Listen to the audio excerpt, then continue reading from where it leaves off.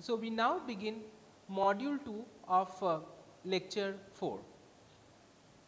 So, this is the last class of scheduling algorithms we will study in the resource constraint scheduling approaches, and this will be heuristic fast solution approach.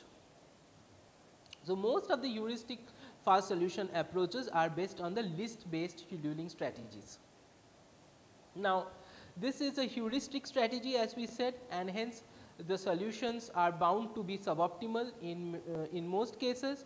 However, as we said that because the optimal solution is highly time consuming to obtain, many a times we have to resort to such heuristic list based solution strategies.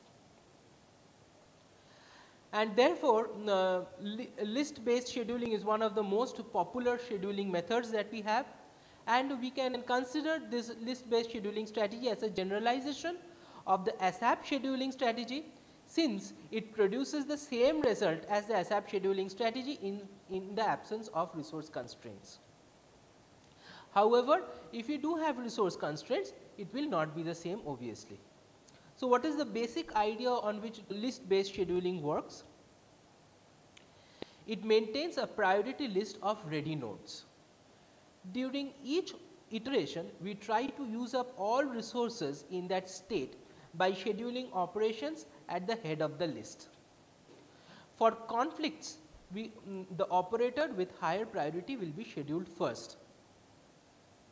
So, we have a priority list of ready nodes. That means, firstly we need to obtain a priority among the ready nodes, which is more important than the other. We have to obtain relative importance values among the operations. Now, we will schedule the highest priority operations at each time step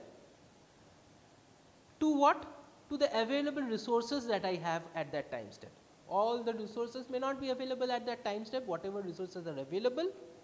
And if I have a ready to schedule set of independent nodes, the most important nodes will be given to the available resources. So, this is how we proceed, and finally schedule all resources. This is the basic strategy. So, now we will come to the algorithm. So, how does list scheduling proceed? It proceeds time step by time step. So, L denotes the time step and we proceed with time step 1. Let us say that I have k types of resources 1, 2 dot dot up to nr. Nr types of resources, k equals to 1, 2 dot dot up to nr. Now, what is the first thing to do at each time step? At each time step for each type of resource, the first thing to do is to obtain candidate operations, and then also determine unfinished operations at time step L. So, what does ULK determine? What does ULK tell me? ULK here, ULK gives me the number of ready to schedule operations of type K at time step L. Similarly, what does TLK tell me? TLK tells me the number of unfinished operations at time step L of type K. Why is this TLK coming here? TLK is coming here because this generalized scheduling strategy assumes that resources can have more than one unit delay. The delay can be higher than 1. Therefore, at a given time step there could be a few operations that are unfinished.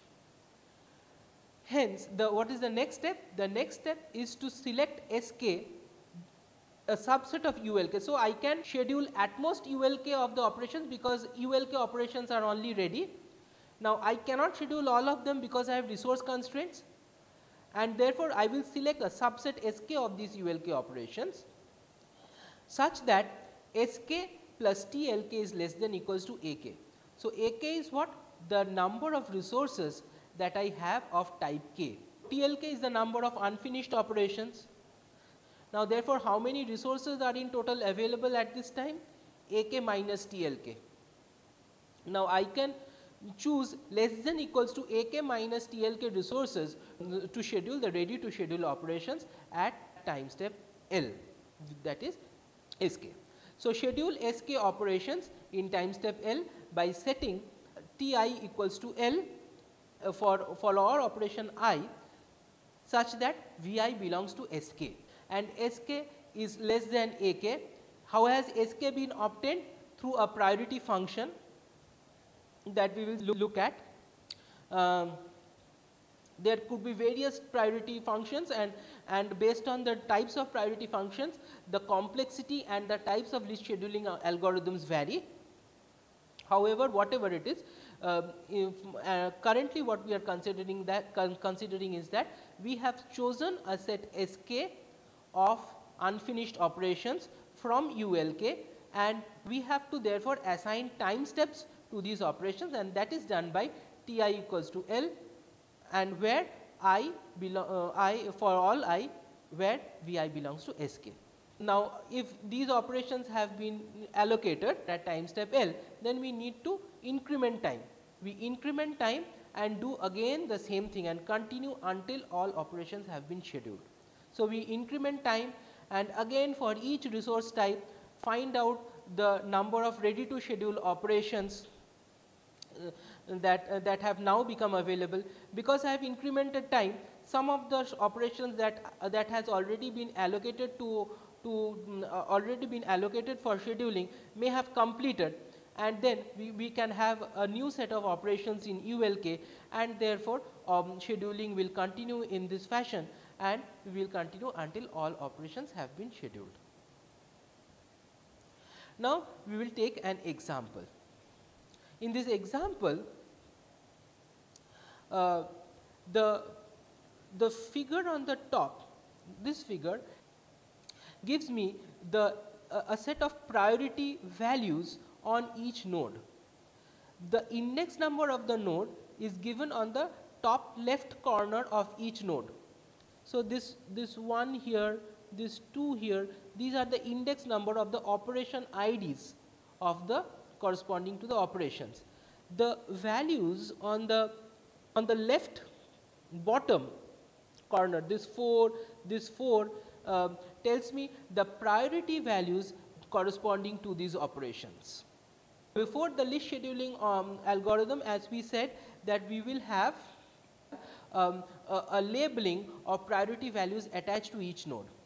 This is one arbitrary labeling that has been attached to this set of nodes. Now, how has this been obtained? This priority value has been obtained as follows. This gives me the weight of the path starting from the current node to the sync node. So, for example, let us consider operation 5. The weight of this path is 1, because the distance, there is only one node, there is only one edge that takes it from this node to the sync node. Again, the weight of node 4 is 2, because the length of the path from the node 4 to the sync node is 2.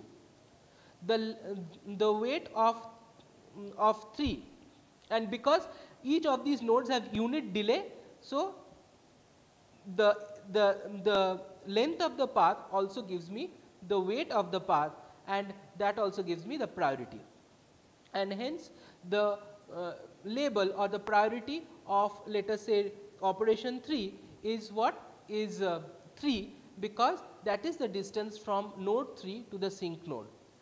For nodes 1 and 2, similarly the priority value is 4. For node 6, the priority value is 3, because see, the length of the path from node 6 to the sync node is 3. The priority value of node 7 is 2, because the length of the path from node 7 to the sync node is 2. This is how we have obtained a priority labeling of all nodes in the operation constraints graph. Now, here we again assume that, let us say, we have 2 multipliers, A1 equals to 2 multipliers and A2 equals to 2 ALUs that are available to me.